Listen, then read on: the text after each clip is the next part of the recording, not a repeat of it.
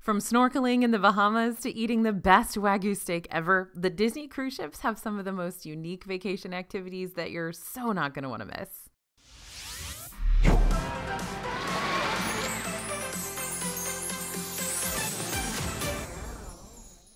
Hey everybody, it's AJ for Disney Food Blog. So while the Disney cruise ships are known for being a more laid-back vacation experience as opposed to the parks, that doesn't mean you're going to be bored, wondering how on earth you're going to pass the time while out at sea. Disney cruises are designed in such a way that you can do as much or as little as you want to each day. But to help paint a clearer picture of what offerings you're going to find on each of these world-class ships, we're going to cover all the different activities across all the different Disney cruises today, including the ones you're going to need to make advance reservations for ahead of your trip if you want to prioritize those. While our main focus today is going to be the 5 Disney cruise ships you can sail on right now, including the Magic, Wonder, Fantasy, Dream, and Wish, there is a new cruise ship that'll be joining the fleet next year called the Disney Treasure. If you want to learn more about the 6th ship that'll be entering the fleet in 2024, be sure to download our free Disney Treasure guide by scanning the QR code you see on the screen now, or by heading to disneyfoodblog.com/treasure right after this. We're going to start with one of the most popular things to do on the Disney Cruise Line. Everybody and their mother likes to do this, and that's the stage shows. If you think live entertainment goes away just because you're in the middle of the ocean, you would be wrong. For each cruise, you'll typically have the chance to watch 1 to 2 Broadway-style performances on select evenings inside the Walt Disney Theater. You'll also be able to see a specialty variety show featuring a conglomeration of several fan-favorite Disney tunes. Now here's a quick look at all of the specific stage shows going on for each Disney cruise. Typically, there are 2 different showings for each performance to accommodate guests in their different dining times. However, for a brand new, super popular musical, there might also be an additional showing earlier on in the day. Showtimes are always subject to change, so it's important to check the Disney Cruise Line Navigator app for specifics on available shows and dates and times. By the way, we're going to talk about the new Nav app multiple times throughout today's video because it's literally your key to figuring out what's going on around the ship at all times. So if you're planning on cruising with Disney soon, go ahead and get that free app downloaded onto your phone before you go. Okay, back to the performances. Stage shows are typically around an hour long, so you'll still have plenty of time to fit in other activities and experiences throughout the evening. And who knows, maybe those other experiences include more shows. Along with the Walt Disney Theater performances, the ships also have other live music and entertainment going on throughout the day and evening. And this includes bands in the main atrium, piano bar performances at lounges, and little humorous skits that promote other ship activities. Again, the Nav app can help you find out what's going on and when, though it's also kind of fun to just stumble upon these musical acts when you're passing through the ship, since you can come and go and appreciate them as you please. Sitting in a dark theater and watching a movie when you could be out on the top deck sunbathing may not be a selling point for every cruiser, but Disney cruises make the idea very enticing, and this is something that I will tell you right now my mother does all the time. If you're cruising on the Disney Magic, the Wonder, the Fantasy, or the Dream, you'll be able to watch films in the Buena Vista Theater. If you're cruising on the Wish, you'll have 2 theaters to choose from, the Wonderland and the Neverland theaters. No matter which theater you wind up in, you'll have the opportunity to not only watch popular Disney films, but also Disney films that are still in theaters. These are first-run shows, y'all. In some cases, Disney films that haven't even been released to the public yet. Showtimes are listed on your Nav app as well as right outside each theater. If you want to watch a film but don't want to watch it during the day when so many other activities are going on, each theater also has very late night showings of their films too. So if you've still got some energy left over after a long day aboard the ship, you can always choose to hit up one of those 9 p.m., 11 p.m. showings instead. You might be the only one in the theater. So while there are a lot of ways to hang out with the whole family on a Disney cruise, there are also ways to split up and enjoy your own thing so that everyone's wishes have the opportunity to be granted. All the cruise ships provide kids and teen clubs to keep the youngins entertained. For the kids, you're going to have the Oceaneer Club for ages 3 to 12, and when kids are checked into the Oceaneer Club, they enter a common hub area and other themed activity rooms split off from this main room. A stage in the main area provides a platform for kids to express their creativity and storytelling, and it's the centerpiece of the club when Disney characters stop by to visit. There are big screen TVs showing movies that may feature a surprise Disney character interaction from time to time. Here's a glimpse at what different themes your kids are going to find in these clubs, depending on which ship you sail. I know, lots of possibilities that cater to a lot of different personalities and preferences. Along with the Oceaneer Club, the Disney Magic, Wonder, Fantasy, and Dream also have Oceaneer Labs, where kids can get creative in spaces with daily hands-on activities. For tweens ages 11 to 14, you've got the Edge Clubs, which give kids a chance to hang out with others their own age, to play games and have dance or karaoke parties, engage in counselor-led activities, or just play video games for the afternoon. And then there's the teen spaces like Vibe for ages 14 to 17. Vibe is a laid-back club where technology and social media reign supreme. Here you're going to find giant screens complete with surround sound for watching movies, a refreshment bar with smoothies and coffees aplenty, and several counselor-led activities. If you're cruising on the Dream or Fantasy, Vibe extends to a private deck area outside.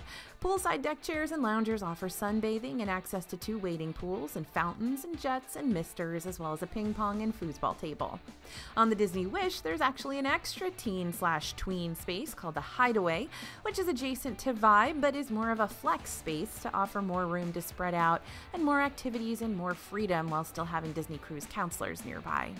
Adults who want to stop by these locations just to get a peek at what they're missing out on can stop by during open house hours, which you'll find listed on the Navigator app. Usually there's one on the first day for sure. The kids clubs on Disney Cruise Line are pretty intricate, so you'll more than likely want to stop by just to appreciate all the Imagineering. And let's not forget about the babies and toddlers out there. The It's a Small World nurseries are available for little ones 6 months to 3 years old. But unlike the kids clubs, the nursery does cost extra, and you'll need to make sure you book it in advance. We'll talk more about advance reservations for certain activities later on. Now, like I said, there's something for everyone on a Disney cruise, even for the adults, and especially for the adults. We'll talk about a few different adults-only activities today, but let's start off with the private oases that you can find on every ship. The Quiet Cove is an adults-only space with lounge chairs, a hot tub, a private pool, and a pool bar. While this space can get pretty popular in the afternoon and evening, you can experience it when it's way less busy by heading to the pool during breakfast time around 7 to 9 a.m. and opting for a later morning meal instead. Okay, if you are ready to party, go get your dancing shoes and your eye patches because you're gonna need them. While each cruise is built around different stories and themes, some cruises have special themes happening around the ship, either all trip long or on a specific day. The classic specialty event that you can experience aboard any of the ships on any cruise is Pirate Night. This is the time where you can dress up in your best swashbuckling attire for an evening of pirate-themed deck parties and musical performances, character meet and greets, and fireworks shows, and all the characters dress as pirates too. Depending on how long your cruise is, you might even be able to order from an exclusive Pirates Night menu for dinner, which will give you lots of surf and turf options to choose from, but I haven't seen the Pirates Night menu for a while. Now, if you're sailing on the Disney Dream next year, some of their select cruises you can save the day with your favorite superheroes during a Marvel Day at Sea. This includes superhero meet and greets, the Marvel Heroes Unite Nighttime Spectacular, a big band show dedicated to Captain America, which is really, really good, and training sessions where select passengers will be fortunate enough to train alongside the Dora Milaje to become the next warriors of Wakanda. On the Disney Fantasy, certain cruises will offer a Pixar Day at Sea with more meet and greets, a Pixar Pals celebration performance, complete with a deck dance party, of course, an Incredibles-themed fireworks spectacular, a puppetry performance that brings the story of Coco to life, and even a visit from your favorite totally awesome sea turtle crush during a totally awesome pool party. Depending on the time of year, your cruise might be all decked out for the holidays with seasonal decor, exclusive meet and greets, holiday performances, limited time treats, and several other celebratory activities. Halloween on the High Sea runs from late September till Halloween, and Very Merry Time cruises run from early November till December 24th. I can tell you from experience that if you're on a 7-night Halloween on the High Sea cruise, you're gonna get really, really tired of Halloween music. Just a heads up, like it's always the same and it'll drive you crazy. Okay, rotational dining. We come to the point in the video with one of the biggest selling points of the Disney cruises, the themed rotational restaurants. Now, they don't actually rotate. I say this all the time. I wish they did. I wish the restaurants rotated, but they don't. You rotate between the restaurants. So each ship has 3 extensively themed, all-inclusive dining experiences, and you're gonna eat at one of these restaurants each night of your cruise. You'll also have the same wait staff following you between dining rooms too, so they can get to know you and your dining preferences and your specific requests really well. While some ships have the same dining experiences as other Disney ships, other dining experiences are exclusive to one particular ship and one only. So here's a complete list of all the different themed rotational dining rooms that you can eat at on each ship. We do have specific reviews for every single one of these restaurants on these different Disney cruise ships already up on our channel, so if you'd like a more detailed look into each of these locations and their offerings, make sure to check out our Ranking Disney Cruise Line Restaurants video next. But for now, here's what you need to know about every single one of these restaurants. Each night there are 2 different dining times for these restaurants. The first is the earlier time slot, which happens around 5:45 to 6 p.m. depending on the cruise, and the second is the later slot, which is around 8 to 8:30 p.m. You can choose which dining time you prefer ahead of your trip, but if you arrive for embarkation day and you happen to see you've been placed in the other time slot instead, make sure to head over to guest relations as soon as you board to see if you can get that switched. Cast members may not always be able to accommodate this request, but often they'll be able to work their magic and bibbidi-bobbidi-boo you into the dining time you originally requested. And hi, yeah, I'm not done talking about food yet. Probably never will be, to be honest.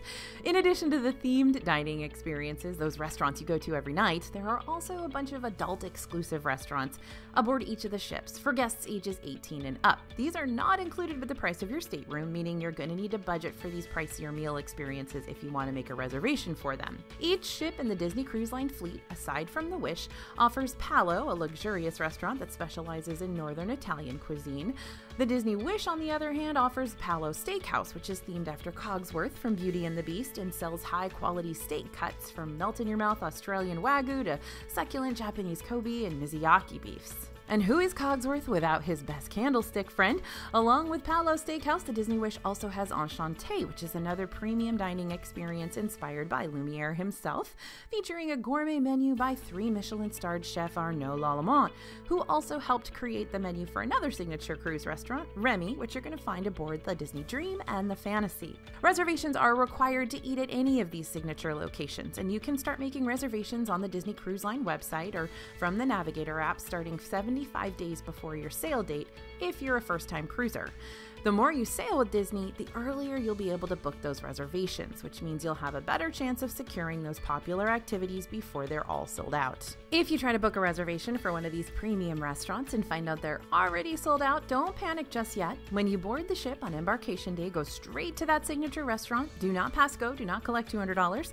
There should be a host out front of the restaurant who'll be more than happy to put your name on a walk-up wait list. That way, if more availability does magically appear during the course of your cruise, they'll be able to message you, let you know that there is a table available if you want that last-minute chance of dining fancy on the high seas. While a walk-up waitlist won't guarantee a last-minute seat for you, it does definitely help increase your chances for getting one of those coveted tables.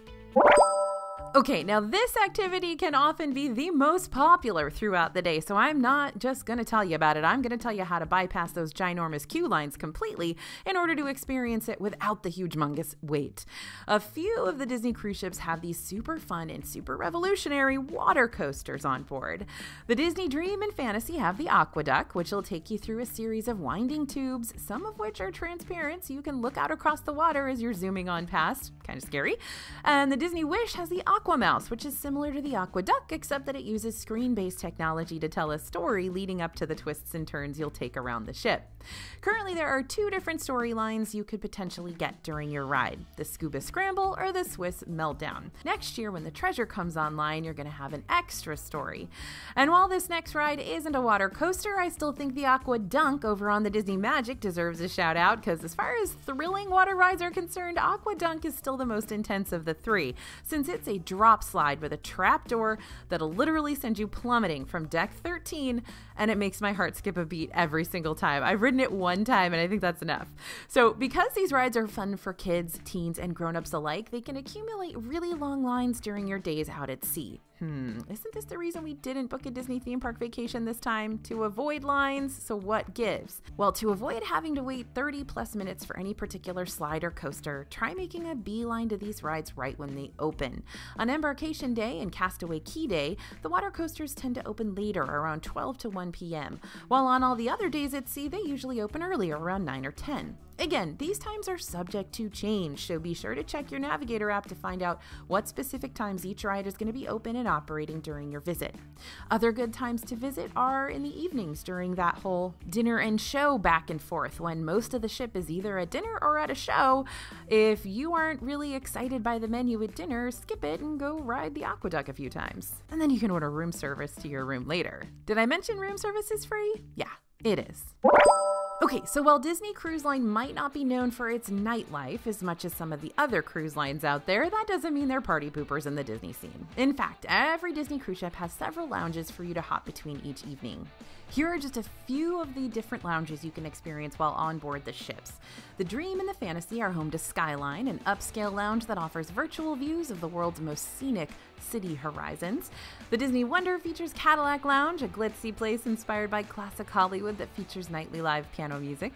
La Piazza on board the Disney Fantasy has an incredible carousel-themed bar. Fathoms on board the Disney Magic features live entertainment in an under-the-sea themed location.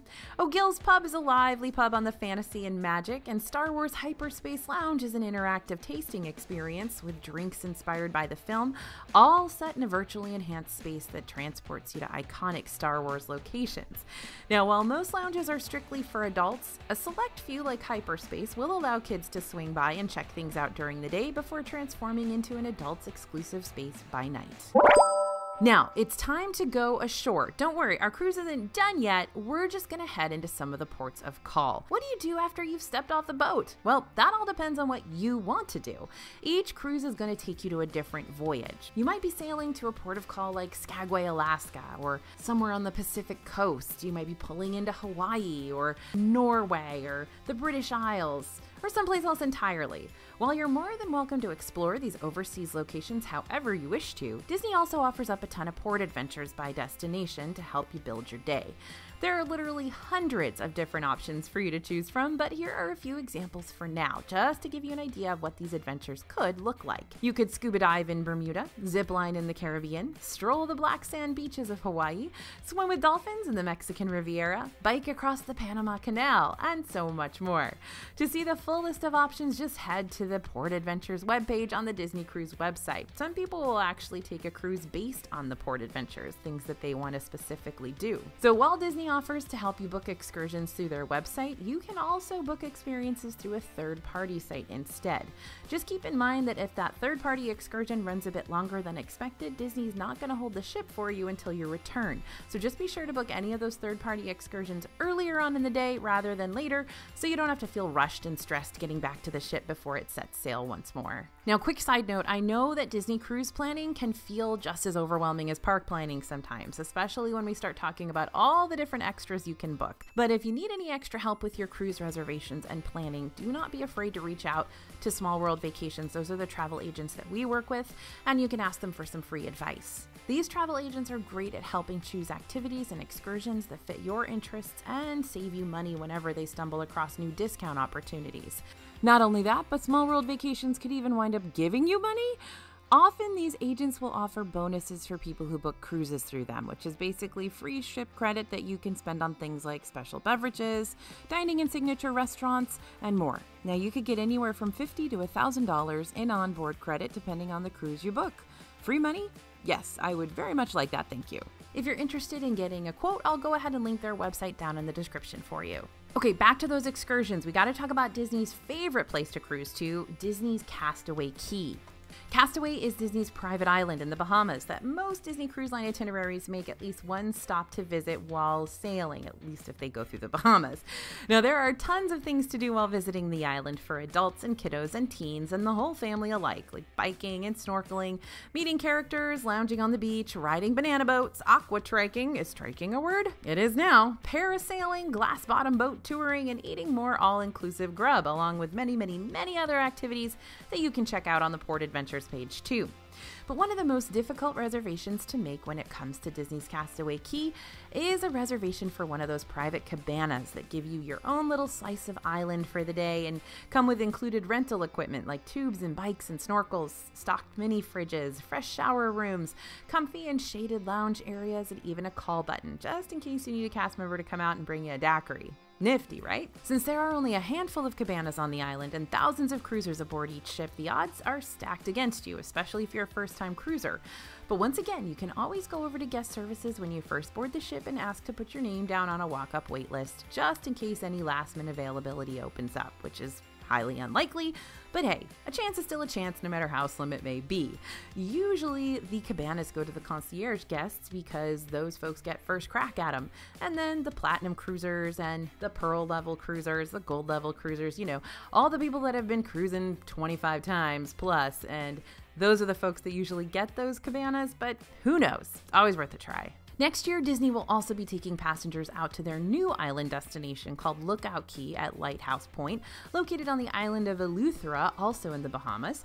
And this destination will feature lots of similar offerings to Castaway Key, including private beaches, all-inclusive dining, and lots of port adventures, while also keeping true to the artistic expressions of the native flora and fauna of the Bahamas. The first sailings to Lookout Key will start on June 6th during the 3-night cruise aboard the Disney Magic. Now, when you're making reservations for premium onboard activities, don't forget to check out some of the adults-only drink seminars available for of-age guests. There are dozens of different classes that you can sign up for, which varies not just by cruise ship, but by sailing too. Potential seminar options include things like beer tastings, chocolate and liquor tastings, stem to stern wine tastings, and even Kickstart Your Day beverage tastings featuring mimosas and Bloody Marys and non-alcoholic craft juice beverages. There are also mixology classes that you can take where you'll learn how to make layered shots and margaritas, martinis, and more thanks to this professionally led bartending workshop. If you want to learn more about all the different drink seminar opportunities that you might be able to take part in during your next sailing, check out the Disney Cruise website. I will say I've done a lot of these, and they're a pretty good deal for the money. It's not that expensive, and you do get a lot of good information and several drinks. Sometimes copious amounts of soft serve just won't cut it. Sometimes you need a different kind of dessert, a premium kind, which is where the Disney Cruises sweet shops come into play. Certain Disney cruise ships offer signature sweet shops with several different cookies and candies and chocolates and cupcakes and sundaes and plenty of other dessert goodies that are not included with your stateroom costs. So prepare yourself for that extra expense. So what do these sweet shops look like? Well, it depends on who you're cruising with. On the Fantasy, Sweet on You is hosted by Minnie Mouse and has all kinds of sugary snacks for the family to enjoy. The Wish has Joyful Sweets candy shop with desserts and decor, all inspired by the Pixar movie Inside Out. And the Disney Dream is home of Vanellope Sweets and Treats, which might be my favorite out of the bunch because the Wreck-It Ralph theming is so incredibly cute here. There's even a Racers screen, which keeps an up-to-date ranking of the best-selling sundaes of the cruise.